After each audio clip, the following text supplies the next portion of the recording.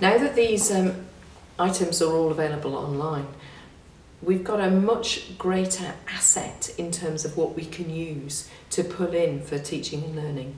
We use a lot of the archive materials for prompts for learning in terms of helping students to think about what we can learn from the past to inform the future. The other option we have is that we can mix and match different pieces of the archives together because they're online, and we couldn't have seen that before without actually going directly to the archives themselves.